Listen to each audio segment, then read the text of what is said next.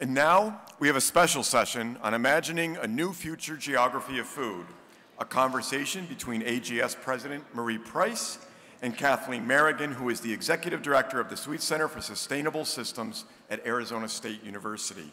She is also the former Deputy Secretary of Agriculture during the Obama administration. Marie and Kathleen. Thanks, John. Hello, everybody. We're in for a treat. Dr. Kathleen Merrigan has been at the center of food systems research and policy for over 3 decades. Currently, as John said, she's the Executive Director of the Swette Center for Sustainable Food Systems at Arizona State University.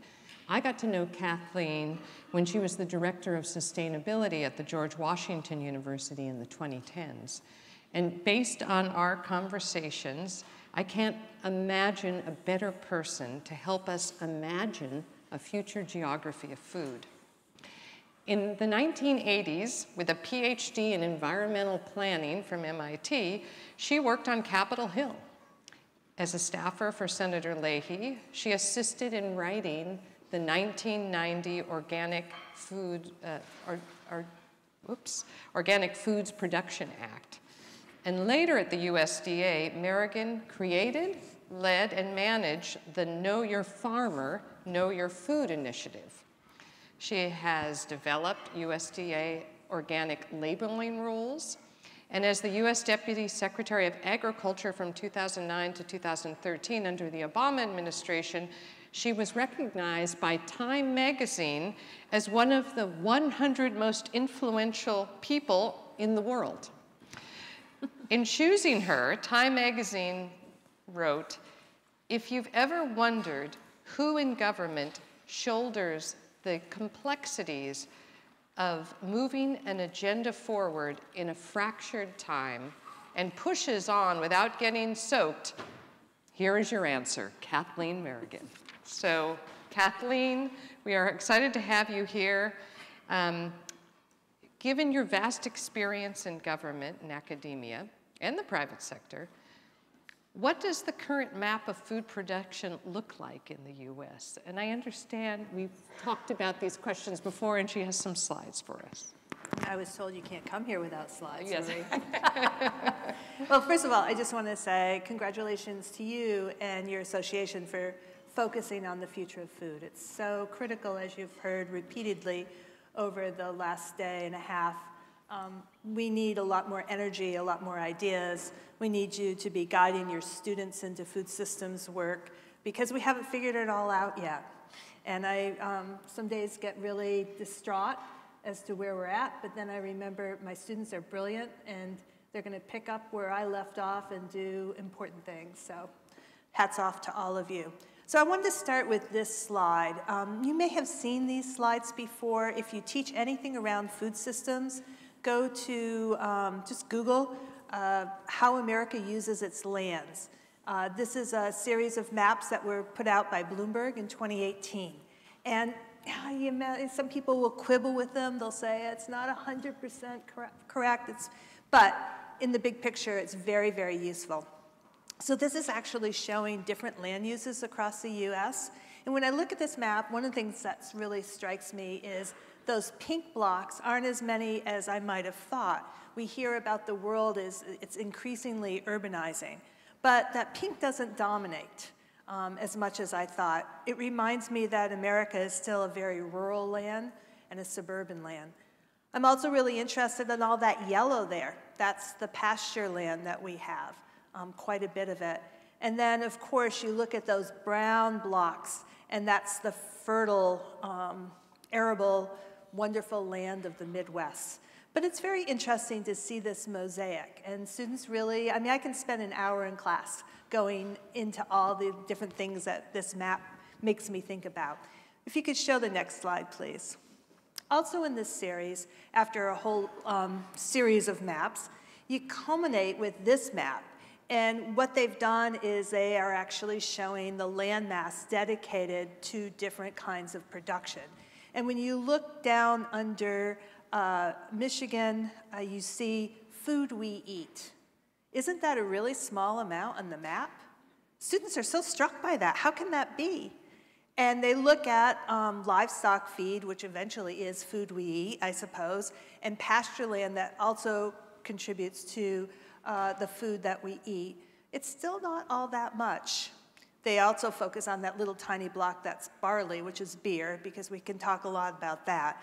But generally, it says to me that we have some major choices to make in our food system. We have a lot of food of our land that goes to ethanol, biofuels, a lot of it that goes to livestock production. And maybe we're not making all the right choices. So anyhow, I recommend these series of maps, and I just really wanted to start our conversation, Marie, with saying how are we using our land currently before we can say how might we use it. Mm-hmm. So this is sort of status quo where we're at. Mm-hmm. We can talk about where we could go. Right. So what do you think this map might look like in 30 years, in 2050? Well, we've been talking about that quite a bit in the last day and a half. Next slide, please. I was really struck when I was Deputy Secretary in 2012 when we had a change in the plant hardiness zone map. I don't know how many people follow the plant hardiness zone map. It's really developed by the U.S. Department of Agriculture, in large part for home gardeners.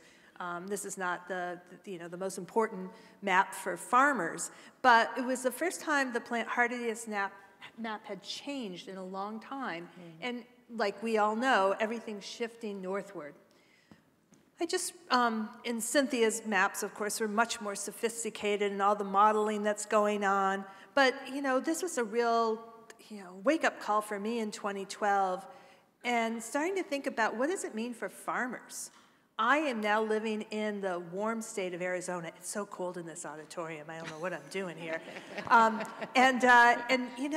Ranchers are struggling. Farmers are struggling.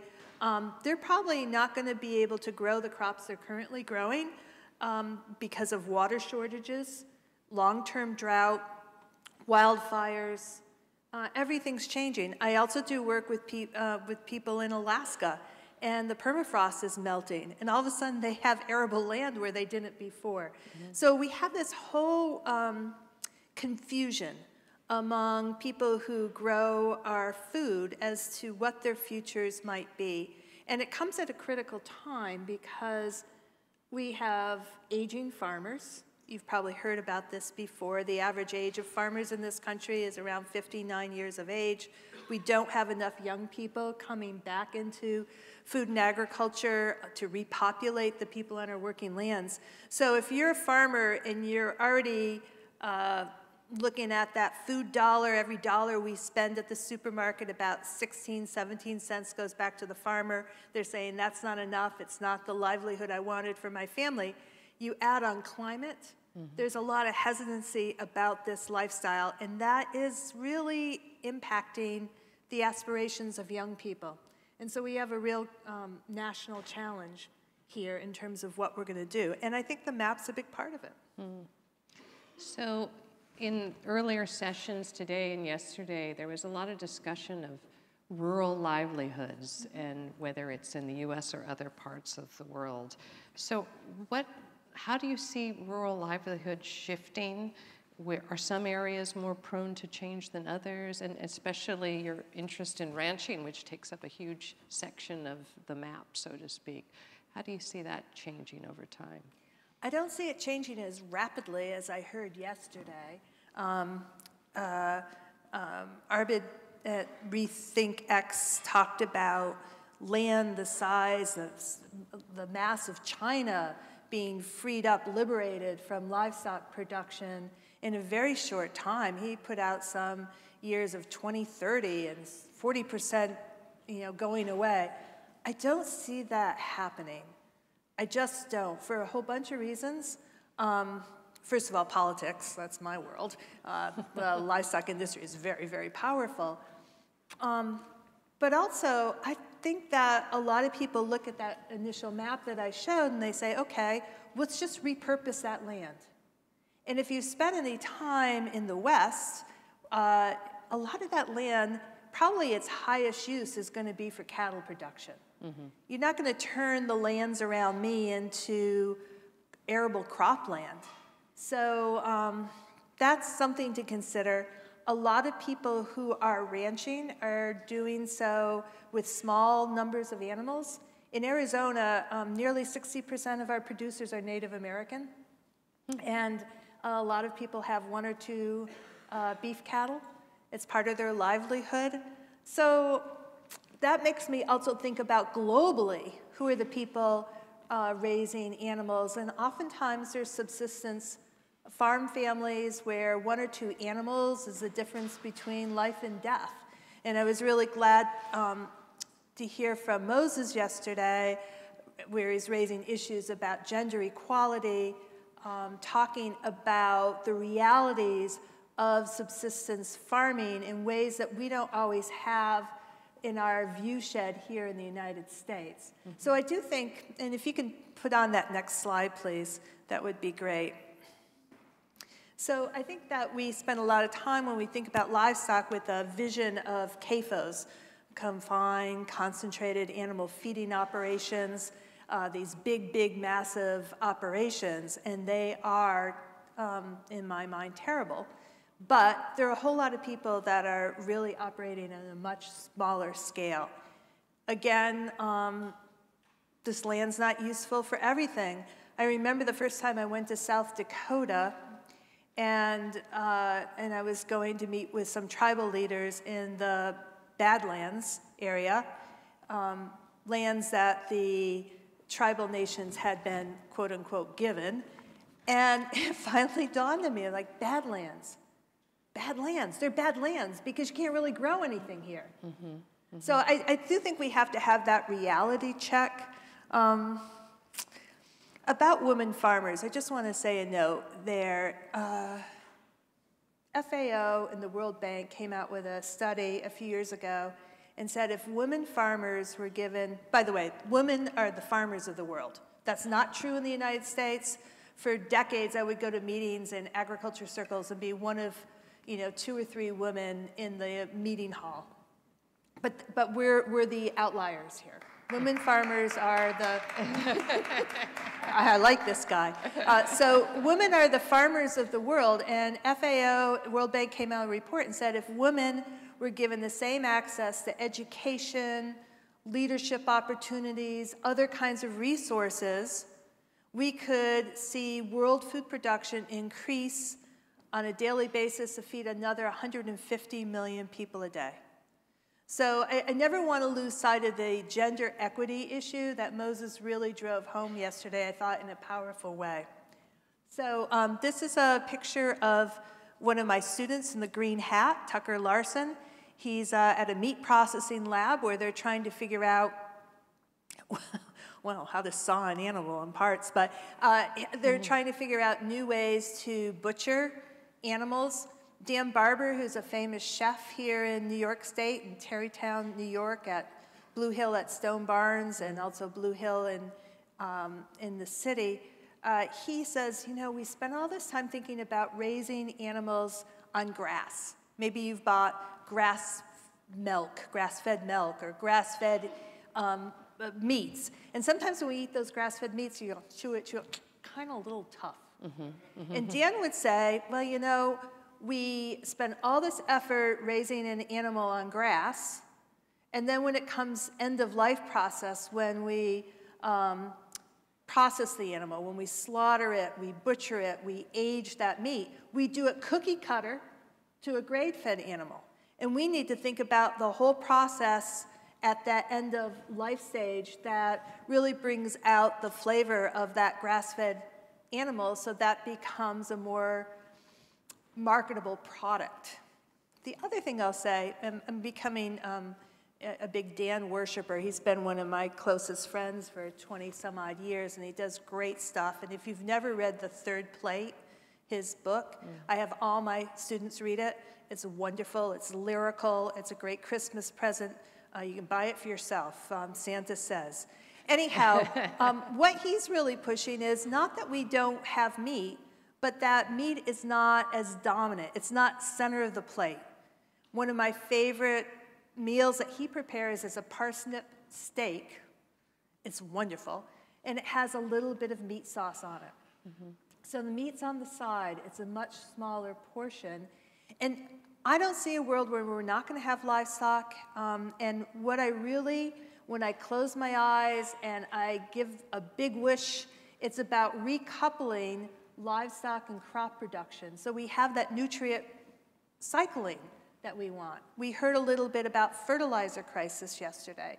Absolutely, 40% of potash comes from Belarus and Russia, and that sort of got closed down, and we had this whole domino craziness about fertilizers. And fertilizers, synthetic fertilizers, big source of nitrous oxide, a greenhouse gas. But if we recouple crops and livestock production and use that animal manure to be part of fertilization, well, that would be great. So anyhow, those are just some rambling thoughts, Marie. You know me. We talked earlier about how venture capital is making its way into agriculture in new and interesting ways. And I guess my question to you is where do you see venture capital moving, and how will it shape agriculture and the foods that we eat? Well, just one last point on this livestock thing to the venture capital question. Livestock production may not always be the same. We've heard a lot about innovation. I was down in Hawaii recently for work. Anyhow, I really was there for work. And I visited a company, Ambrosia, which is part of the Hatch Accelerator on the Big Island. And they're working on a seaweed feed for cattle that will that promises to greatly reduce methane production. So there's a venture capital investment. If you can give me the next slide, please. So I have done a lot of work in ag tech over the last 5 or 6 years. I'm a venture partner. I've been a venture partner in an ag tech firm in Europe. I've been an advisor to S2G Ventures, which is a lot of Lucas Welton's money down in Chicago. And I'm constantly getting this array of pitch decks with people, pitching all kinds of ideas. In 2020, which is the last number I saw, we had $31 billion invested in ag tech. So it's the real new money. When you look at government spending and research, and this was raised yesterday as well, in government spending in ag research, it's been declining over the years. We are really losing ground when we look at what China spends, what India spends on ag research. The new money has really been coming in from the private sector, and it's been very focused on these venture capital, ag tech ideas. Do I buy it all? No. Some of it, I think, it's just going to bust. But there have been some innovations I've been really excited about. I've been really excited about Insect. It's one of the first companies I did due diligence on. It's a facility in France where they rear insects for protein. And one of the things we were targeting is fish feed. You know, we are going into the oceans. We're taking out a lot of the tiny species to feed farmed fish. So we're disrupting the ocean ecosystem to feed. I mean, it's wacky. It's wacky thinking. And so the idea here is that we develop a insect substitute for farmed fish. And you know, there are a lot of cultures where people eat insects. It's not, it's not a big practice here in the United States. And I was really grateful. I make my students do a class on my sustainable food course on insect protein, and they have a little group project. And certainly, most semesters, some clever student decides, I'm going to go on the internet, I'm going to get some insects, and everyone's going to have to try them in class. So the last time this happened, I was luckily sitting in the front of the class. And the really big bugs, there was an assortment tray that was shared. And the really big bugs were like the people in the back of the class, because everyone picked the little ones in the front, so I was safe. But anyhow, I do think that insect protein is part of our future. I think starting with fish feed, moving on to pet food, and eventually, hopefully, human food. That makes sense. I'm really excited about Appeal Biosciences, Appeal Sciences. You may have heard of this company in Santa Barbara. where James Rogers, the CEO, it was his doctoral dissertation. He figured out how to extract a substance in a fruit and make a biofilm from it. The first big success story there, avocado. And so it's imperceptible to us as consumers. It's part of the avocado itself. But what they've done is they've coated it, and it retards the spoilage of the avocado. So it really goes to food waste. And we know that, you know, up to a third of the world's food is wasted. And so that kind of technology is really exciting. I really like, what is it called? Monarch Tractor, which is also a California, it's the Tesla of tractors. So it's electric, it's auto driving, you know, it's without a person. I mean, that's pretty cool, especially with all the labor stuff that is pressing in American agriculture. People can't get legal labor because of all the impasses in immigration reform in this country. We're all very dependent on farm workers and farm workers who are immigrants, legal or not, and that's been a real crisis in American agriculture. I heard yesterday a lot of talk about food as medicine. One of the things a lot of venture capitalists are interested in is trying to set it up so that we all are having food that's really prescribed for us, not pills, not like the Jetsons and that old cartoon, but food that's really calibrated to our medical needs, our family histories, and hopefully someday getting health insurers to pay for that, Medicare to pay for that, and the like. So I think there's a lot of interesting stuff going on in ag tech. All of the, what I will call faux foods, the meat alternatives, the dairy alternatives, the cheese alternatives, we'll see. They're very trendy now.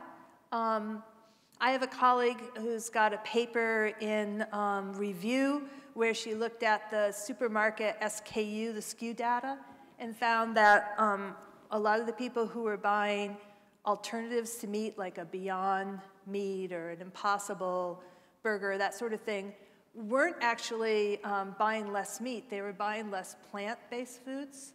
So let's see if that gets through review and what all that means. A lot of these foods have a lot more sodium. They're very, very processed. So I don't know if they're ultimately going to be big wins, but time will tell. But ag tech, that's, in the venture capital stuff, that's really moving and shaking in the food space. If you were here yesterday, you heard a provocative talk by your colleague, Andrew, about what Soylent Green got wrong. So you've sort of hinted at this in your last answer, but what do you think the consumer experience might be like in 20, 30 years? Will we be buying really different foods or maybe more plant-based foods? Do you have any predictions there? All I know is I want to see that movie now. I saw it was a brilliant talk, and I said, I got to see that movie, Andrew. He's like, oh, you don't want to watch it. And I gave away the punchline. I still have to see it. So if you missed his talk yesterday, do watch that movie. It was a great talk. Next slide, please. So this is also Dan Barber. This is a photograph of what you might get if you go to the restaurant. He's just celebrating well-grown, well-bred fruits and vegetables. These are all vegetables, obviously. A little salt, a little oil, so delicious. I'm really interested in the power of deliciousness. That's one of our 5 strategic research goals at my center. You're going to get so many people to change dietary habits because it's better for them personally. You're going to get so many people who are going to change because it's necessary for planetary health. Hedonism. I mean, getting people to change because it's really delicious, I don't think we should forget. People do crave food, and as Andrew said yesterday, there's a whole lot of identity wrapped up in food. I think this is particularly true for younger generations. There's this great book out there called Generation Yum, and it's about young people identifying with food. their association with different groups. I see it in my own 2 kids who are in their early 20s. It's really, really important. So, you know, there's something so pure about that. Yeah. I mean, I'm pointing to this, behind me. There's been a whole lot of noise recently about processed food. Should we be having processed food? This really came out of Brazil.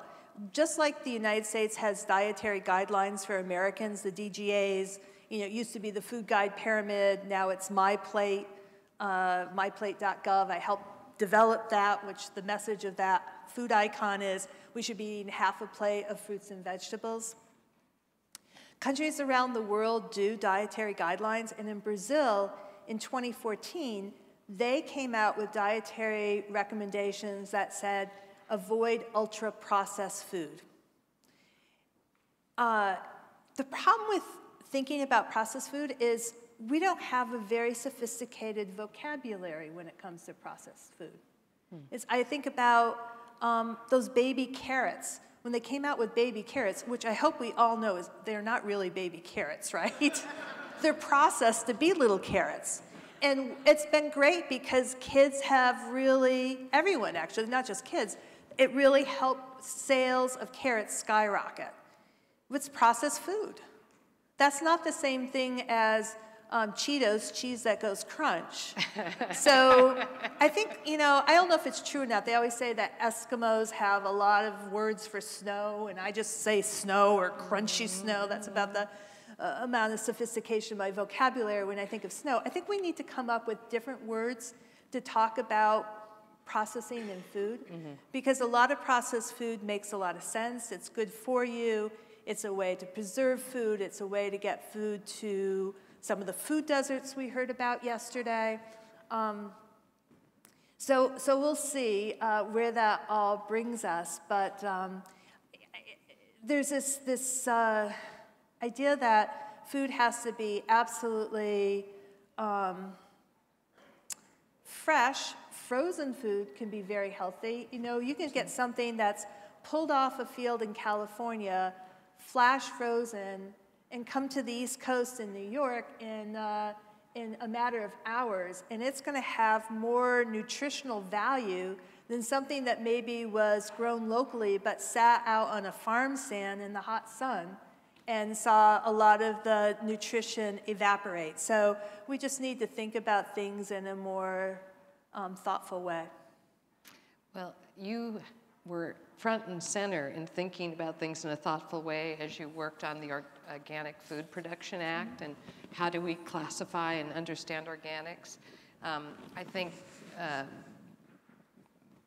40 years ago, people thought, oh, this will never catch on, but obviously there's a lot more interest in organic food production, and I know this is an area of great interest to you. So would you care to say where organic foods are going and how compatible is it with contemporary food systems? I hope we have 3 hours. No. I was going to say maybe 5 minutes, so we actually do have time for questions. So not diatribes, but questions. If you have some questions, you can start lining up. Okay, so next slide, please. Just promoting my own work, I suppose, but we just came out with a report, Grow Organic, which has about 400 scientific references. We did it in partnership with Natural Resources Defense Council and Californians for Pesticide Reform. We make the case why organic's important for human health, for environment, for economics, really, really important, rural development, and for climate. So it's a good reference report. It's downloadable on NRDC's website, on my Swette Center website at ASU. And then last year, we came out with a report, the Critical To-Do List for Organic Agriculture, 46 recommendations for the president. Can anyone tell me why 46?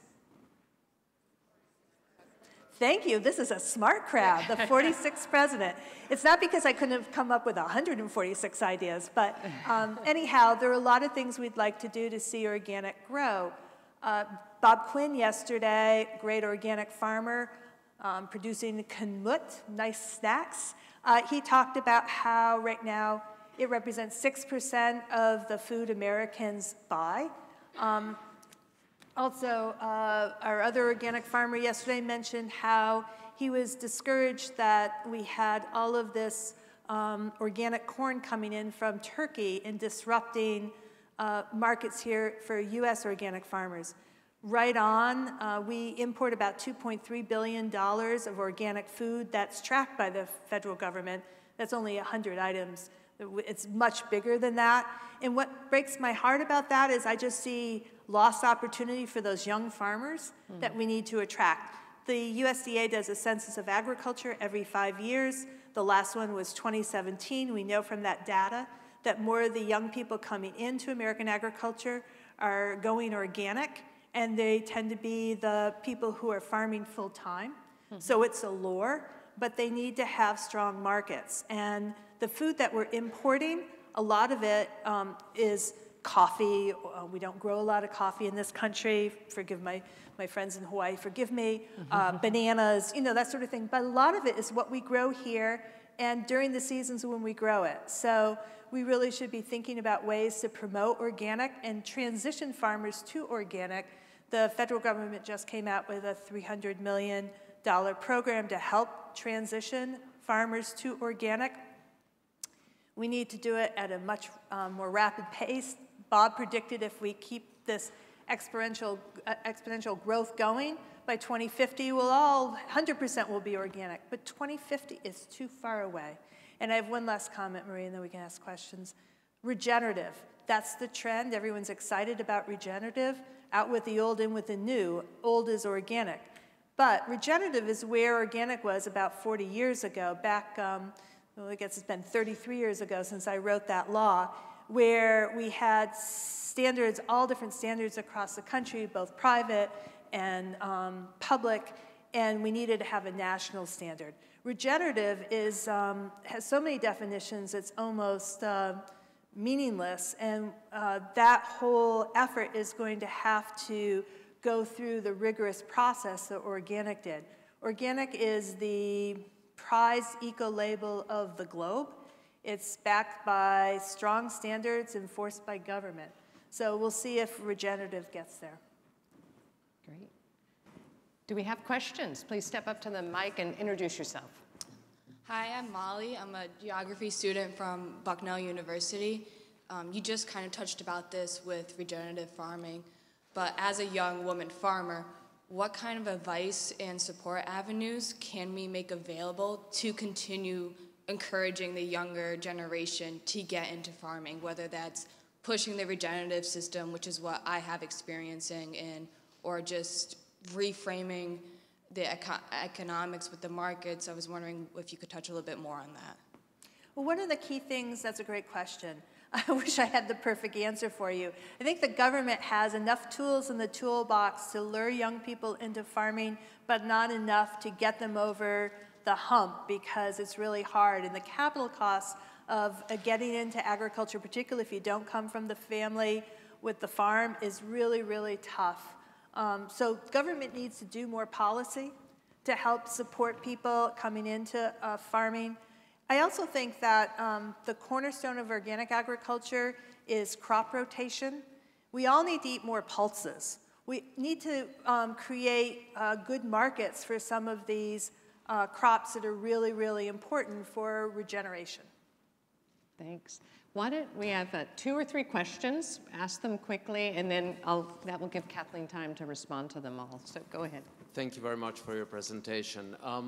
We didn't hear enough about what regenerative truly means. Are you talking about the harnessing of microbial communities to be able to replicate the environment where we can grow stuff that is not natural to the environment, be able to localize supply chains, work with local farmers in order to create those local supply chains?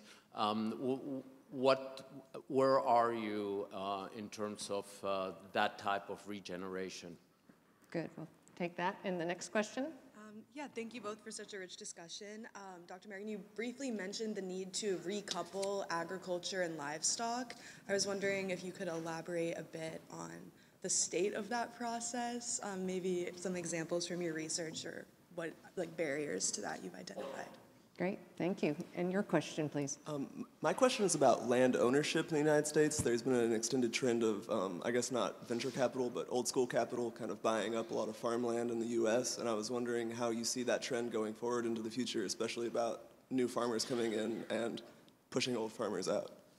Okay, we got to keep track of these. Okay. Why don't we answer those? Okay. Where do you want to? So that last one, because I'm old and my brain is mush, we lose about 2,000 acres of farm and ranch land a day, according to American Farmland Trust. The largest owner of farmland in the United States is Bill Gates. Yes, there's a lot of venture capital going in and buying up land. When you look at projections about world food needs, that's a smart investment.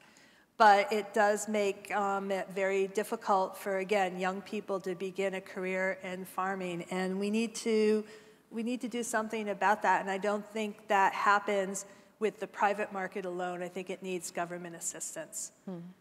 On regenerative, there was an article that came out, I wish I wrote it, in 2020 by some colleagues in Colorado, and I wish I could remember the lead author's name, but it looked at regenerative. It looked at 229 journal articles and 25 practitioner organization websites seeking a common definition of regenerative. Oddly enough, there was only like 30 of those journal articles that even suggested a definition of regenerative. What are we academics doing? And all of the practitioner websites had a definition, but there was very little overlap. So the conclusion of the authors was that it's an area ripe for greenwashing. So when you asked me what did I mean by regenerative, I thought your list of all those questions were really great, but they haven't been sorted out. And so there are a lot of competing definitions, and with all the money coming out of the federal government on climate smart agriculture and regenerative, we'll see how that all comes together. I still argue that organic is the original climate smart label. Okay, the young woman's question was? Livestock. Livestock, an example of recoupling livestock and animals. Well, I see that a lot when I visit organic farms. The other thing that's really interesting too is Duncan Family Farms is outside of Phoenix. It's the largest organic farm in the country, not just a Phoenix location. They have sites in some other states as well. They're doing a lot of really interesting stuff with composting and also bringing in some of the municipal waste and working with grocery stores. So I think that fertilization issue is very upfront and on people's minds in food production. Saves them a lot of money, particularly right now with fertilizer prices soaring. Hopefully this is the moment in time where we say, well, what can we do differently? How do we produce without these synthetic chemicals?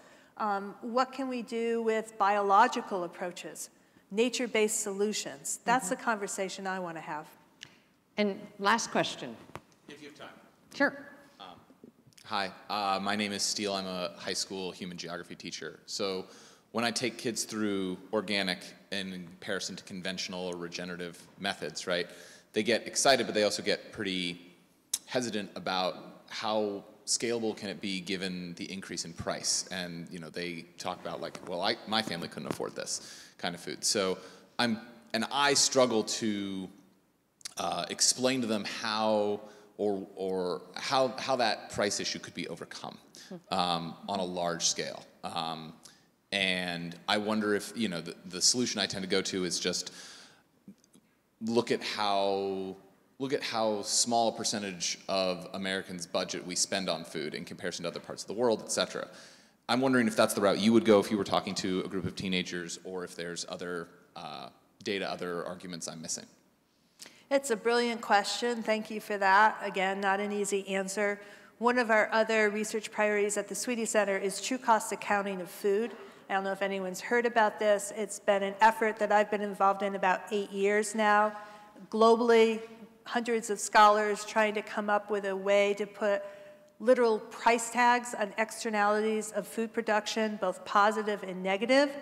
Not with the idea or the intention to make food more expensive, because as you say, so many people can't afford to put a healthy plate of food on the table, even in this country, but to create a transparency for how much food really costs, when we calculate in the health costs of eating certain foods, when we calculate what those synthetic chemicals do to our biodiversity, what have you. Creating that transparency for both decision makers in the private and the public sector, hopefully that changes what they do. And if it doesn't, we at least have a means to hold them accountable. Because government is going to have to intervene.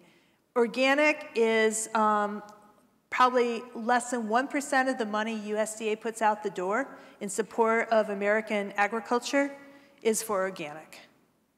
There are other systems of production that are preferenced. We could change that, and that would bring down those prices. Thank you very much. Well, as you can tell, we have a national treasure here in Kathleen Merrigan, and she's going to be around for the rest of the day, so find her, talk to her, ask her questions, and let's give her a big round of applause. Thank you. Thank you, Marie and Kathleen. That was really great, and I think you're going to have a lot of conversation going on. As many of you know, AGS has been leading the cause for geography and geospatial science for 171 years.